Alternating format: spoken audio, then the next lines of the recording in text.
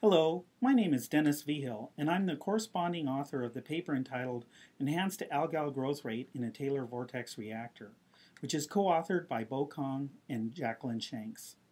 In this paper, we explore the effects of using a highly organized fluid flow pattern to culture microalgae. More specifically, we carried out experiments to determine the effects of this flow pattern on biomass productivity and light utilization efficiency by using Chlorella vulgaris. We found that the presence of Taylor vortices causes significant increases in biomass productivity, and that these increases are caused by the flashing light effect rather than by mass transport effects. The flashing light effect is a well-known and important phenomenon impacting the behavior of phototrophic microorganisms. In the simplest of terms, photosynthesis consists of a series of almost instantaneous photic reactions followed by thermochemical reactions that occur on the order of milliseconds. This large separation of timescales between the photic and thermochemical reactions means that the photosynthetic turnover time is controlled by the thermochemical timescale.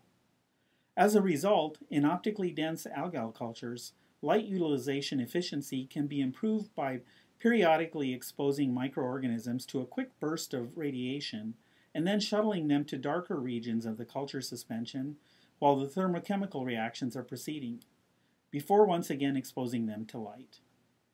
Taylor vortex flow would seem to provide an efficient mechanism for producing the flashing light effect in a photobioreactor. There's an annular region between two concentric cylinders, with one or both cylinders undergoing rotation on its main axis.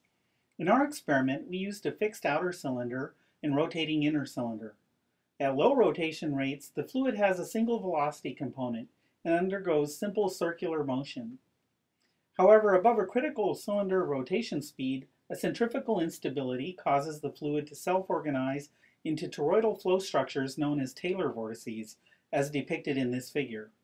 As you can see, the Taylor vortices cause the fluid to move not only in a circular motion around the main axis of the cylinders, but also in a circular motion between the inner and outer cylinders, thereby providing a highly effective mechanism for inducing the flashing light effect by efficiently transporting microorganisms between a brightly lit transparent outer cylinder and darker reactor volume near the inner cylinder. As the inner cylinder rotation rate increases, so does the rate at which fluid is transported between the inner and outer cylinder.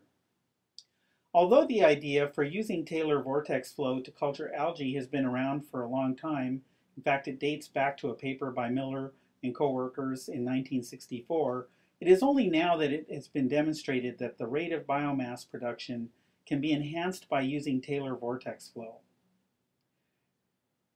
In this figure, we plot biomass concentration as a function of time for different cylinder rotation speeds. The black curve is data obtained without rotation of the inner cylinder and therefore represents results for an annular bubble column. The other growth curves correspond to increasing inner cylinder speeds as we move from blue to green to red. In all of these cases, the cylinder speed is sufficiently large so that Taylor vortices are present. Clearly, there is a significant enhancement of algal biomass production in the presence of Taylor vortices, and this effect is more pronounced as the inner cylinder speed increases.